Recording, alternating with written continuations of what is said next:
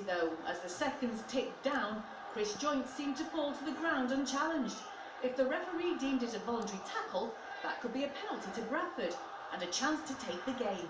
He was running between me and Lee Gilmore, and I saw him, losing his feet and his weight going down. I thought he was going to die on the floor here, so I actually moved out of the way just to let him, accentuate the fact that he just fell on the floor. And, he'd say he got back up and started moving again, but